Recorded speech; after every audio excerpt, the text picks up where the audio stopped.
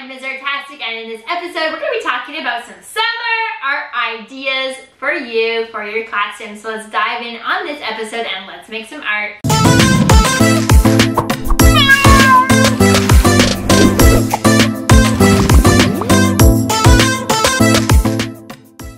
Alright, idea number one is to do an artwork called Places I've Been. So what I like to do is I like to get kids to take off their shoes and trace their foot. Look at my dirty socks. Trace your foot. I'm in my art studio. My socks are dirty. Trace your foot and on a piece of paper, and then I like to have them draw a nice design of a frame around it, and then inside they can draw places they've been through the summer. So places I've been, and that could be like if you've watched a movie, like, oh, they can illustrate like a movie they've watched, like the you know, like a different way to have an experienced place but not an actual visited, right? Maybe they like went to a park or on a walk, whatever it is that they've done. They can illustrate different places they've been through the summer, through the artwork, and that could be on the inside of the foot. So on the inside of the foot, they illustrate where they've been, and then around it, they can draw a frame and do a cool illustration as a way to experience like places I've been this summer and like where they have traveled with on their feet, right? And then that could be like, again, like actually have done, like actually visited, or like experience, right? Because some kids don't get to go to places in the summer, so I think that's just a cool way to do it.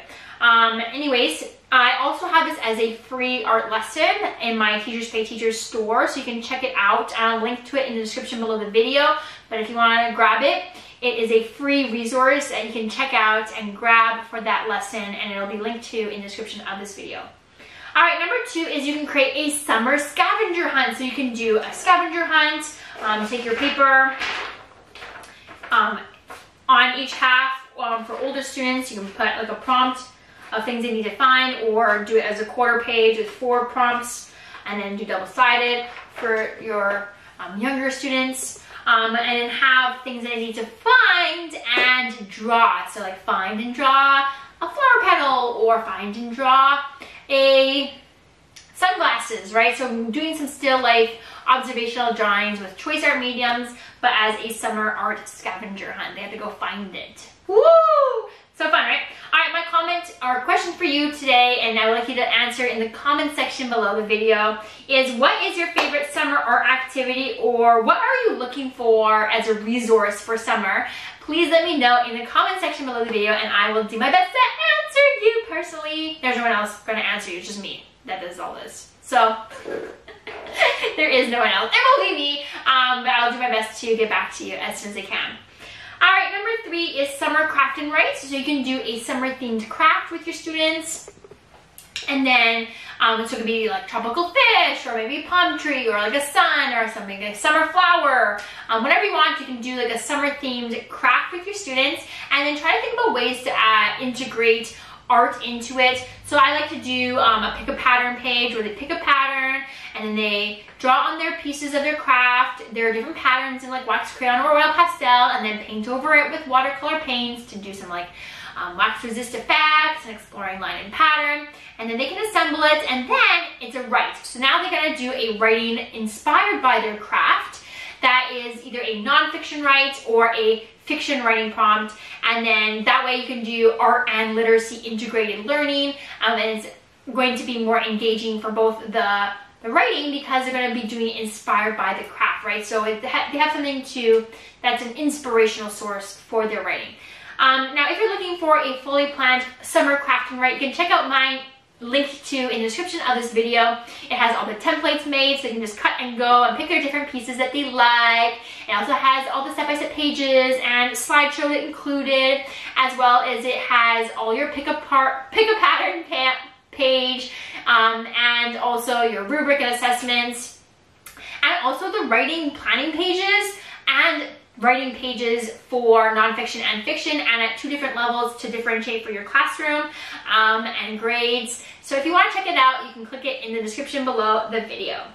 Number 4 is to do summer themed art projects, so you can create different artworks inspired by different summer things. So you can do maybe landscapes of a beach or a lake. Maybe you want to do a camping themed artwork with your students. Maybe you want to do some pineapples. Those are always fun. I love doing pineapples for summer, especially like soft pastel or like watercolor paint pineapples.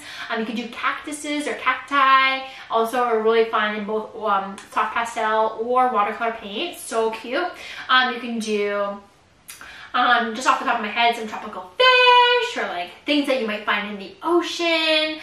You can do flowers you might see in summer. So just different things that are to do with summer. Now, if you're looking for a variety of summer themed art projects, I do have some, and I will link to you my summer art projects in the description of this video, so you can check it out, all my different summer art projects. Now, if you're looking for more art projects, if you're an art teacher and you're wanting art projects or a membership that's going to provide you art projects for the year, make sure you check out the Artastic Collective Art Curriculum. It is my curriculum that provides you with bundles of new art lessons every single month, so that way you can teach the elements of art and principles of design. You can teach different themes. You can teach ceramics and sculpture and sketchbooks, and have all the resources you need to be successful. Plus, it includes my art teacher growth course to help you plan your year using my resources, and also help you with things like fast finishers and social emotional learning and growth mindset and classroom management. And then also it will also provide you with all the templates to do that and plan your year. And it also includes a community forum, so you can chat with me anytime, anywhere. Alright, my friend, if you want to check out the Artastic Collective Art Curriculum, know that it opens very soon. It's opening in the very beginning of August, and it's very important that you get on the wait list right now. You can scan the QR code on the screen, or you can find the link to the Artastic Collective Art Curriculum in the description below the video, or simply Google Artastic Collective Art Curriculum to find it. And you can get on the wait list. If you click the membership button, you can get on the wait list, and I will email you when it opens.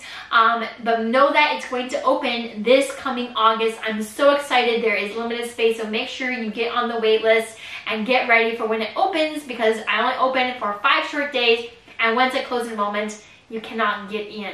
So make sure you check it out and get ready to enroll. And I will make sure I have that link in the description below the video. Remember, it's coming soon. I can't wait, and I can't wait to see you in the membership. Now, for your next video to watch is fast finishers in your classroom. You can watch that video by clicking the link above or in the description of this video. Please make sure you like this video and subscribe to the channel. That will really help me out in growing this channel and allow me to continue to create these videos for you. And I'll see you in the next episode.